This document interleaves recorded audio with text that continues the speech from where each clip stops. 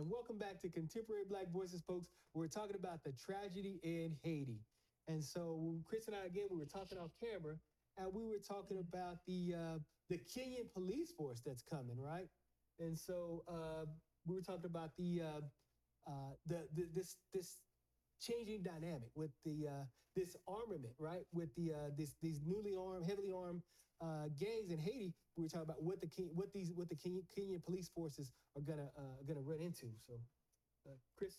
Well, it seems like the United States is becoming involved in what's called the proxy, or what I term as a proxy war. They're not sending any American soldiers to any place in the world. They seem to have recalibrated and said, we're not going to send any of our soldiers, but what we're going to do is we're going to send the technology, we're going to send money, we'll send anything other than human lives. Right. Okay. Right. So now, since the Kenyans are starting to go in there, it seems to me to be that the United States, the only way that they can fund anything, they're not going to fund the rebels in Haiti. So they would fund the Kenyans to be able to make sure that they can fight against those rebels who are there. And it seems like to me, here's the thing that I think that I would like you to address is that if the Colombians are supporting the rebels, but the United States is supporting the Kenyans, the Colombians are saying we're supporting those rebels in Haiti because we really want to get to the oil that's in Ghana, okay? It seems like the United States has a conflict. I mean, you know what? Like I said, it does this again. I'm highly suspicious how someone can break into a military base and have the hours to load boxes and boxes of rifles and boxes of grenades and boxes of ammunition, and then drive it right off the base, put it on a plane or a boat, and send it to Haiti. So I mean that is highly suspicious, and it ends up in Haiti and the into the arms. It didn't end up in the arms of the Haitian police force. It ended up in the arms of the second gang. You know what I mean? Who are allied with the Colombian drug cartels, and so that's highly suspicious. And so again, you have the U.S. is they those Kenyan troops aren't going to swim to Haiti. They're going to of course they're going to be transported on U.S. transports. The U.S. is playing a heavy hand. They're going to be based out of the airport in Port-au-Prince. The U.S. again is going to supply the satellite intelligence, probably drone intelligence, because the Haitian gangs have their own drones, and so yeah, these guys are they're heavily armed and they're getting trained. So the U.S. is going to provide training again, funding, ammunition, logistics, food, everything that this Kenyan-led multinational force is going to need. And so, yeah, it's setting up to be a tragic event because, of course, caught in the middle will be the Haitian people. You know what I mean? So you're going to have these two forces, heavily armed forces, they're going to be basically battling on the streets of Haiti. How soon do you think we will see the Kenyan forces in Haiti? Any day now. They are scheduled to deploy any day now. And so again, it's again, my fears are for the Haitian people, the innocent Haitian civilians that are going to be caught, because the mandate is to take back Haiti. The mandate is to retake control of these streets block by block. And so that means street fighting, that means block by block. It's going to be civilians caught in the middle. There's going to be women and children that are caught in the middle. And so and these gangs are not going to cede control. Let me ask you another question, which is for me very interesting.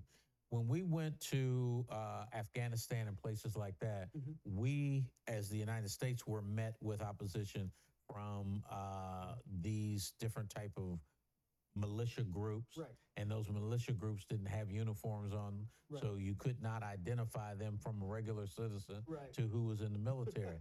So it seems like to me, now that I begin to think about this, is that you are taking a militarization type of approach to Haiti to say we want to make sure that they have uniforms so we know who we killing.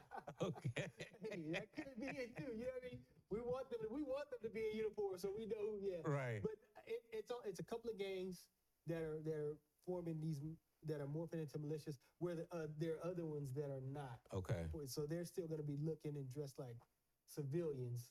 And you raise a good point because when we did initially go into Iraq, uh, we had a lot of support for the Iraqi people until we started uh, kicking in doors, and until we started uh, uh, the civilian deaths got out of control, and then we lost the people. And so again, there's always that risk in Haiti, depending on how this multinational force goes in there, depending on what tactics they use, how heavy-handed they are, whether we will have the support of the Haitian people, or whether the Haitian people will not view this as an exercise in liberation, but an exercise in occupation. And so that's one of the reasons why you see the U.S. being very, very careful, because there's a history of U.S. invasion and occupation And I think around the world. and I think our government, especially with this Biden administration, has to be very careful. It's an election year in America, so you don't want to say anything or do anything right now that would piss the American people off, or to send them to to the Republican regime, Right. because the Republican regime definitely is not going to support Haiti, Right. and they would do everything they could to be able to defeat Haiti. At the same time, you cannot, as an American government right now, say that you're going to let the Haitian refugees into America until after the election. Now, after the election, when our president becomes a lame duck, should we elect Biden, then at that particular point in time, you can do a lot of things that you wouldn't do as a first-term president. Yeah, absolutely, absolutely, absolutely. So yeah, again, so Haiti it's a tragedy, and so there's a risk of the administration not doing anything. You know, there is there's a risk of turning off voters. They're saying, you know what, you didn't do anything about Haiti. You know what I mean? You didn't do anything to help Haiti. You didn't. That this administration is running a risk. It's the same risk that they are running in not helping the Palestinian people. People are really upset with this administration, saying that they needed to do more. You can't. And this administration is thinking they can have it both ways. They think they can send munitions to Israel and food to the Palestinians. You know what I mean? Well, guess what? If you stop sending munitions to Israel, the Palestinians, you won't have to send food to the Palestinians. Right. You know what I mean? So this administration has played it wrong. They played it wrong, and this initiative that they've taken should have been taken a long time ago. They should have helped Haiti out a long time ago. They should have taken a more active role in helping the Palestinian people. So this administration has already turned out a lot of voters. Voters are not enthusiastic. I think a lot of voter enthusiasm is not for the administration, but against the alternative. You know what I mean? So that the alternative is kind of what's motivating people to get out there and support this administration. It's not that they're enthusiastic about anything this administration has done or about any of its policies. Well, let me ask you two questions as we begin to close this segment. One is, how does the United States try to make sure that you have democracy in Haiti? And what is your feelings as to what you would like to see to happen, and what do you think the chances are of those things happening? So, again, the administration needs to do something that I don't think this country has the ability to do, and that's reconcile with its racial history, reconcile with its racial past. It needs to open up itself and open up the Haitian economy, and invest in Haiti. The other thing, again, I'm a member of an organization called Black Professionals in International Affairs, and we definitely need to see more faces that look like us in the international affairs arena, so that when we are in the room, when decisions like this are being made, we can provide a voice, be a voice for people that look like us, for countries that look like us.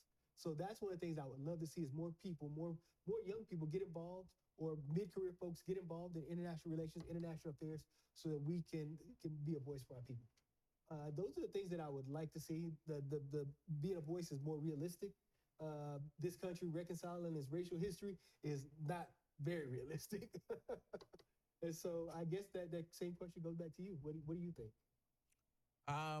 Unfortunately, I don't have time to answer that question, but I would hope that we would get more of a global situation, that America would be able to have democracy in Haiti, and I would like to see that government be set up and some type of civility be set up in Haiti. Because I also don't know, we didn't get a chance to get into it, but how that's going to spill over into the Dominican Republic. Right. So join us for Hot Topics. And yeah, join us today for Hot Topics. We got some really hot topics coming up, folks. And just on a note, we need to ensure our own democracy before we worry about Haiti's democracy, because our democracy is on the ballot this November, folks. So make sure we're still a democracy in November. And again, thank you for joining us today at Contemporary Black Voices, and stay tuned for Hot Topics.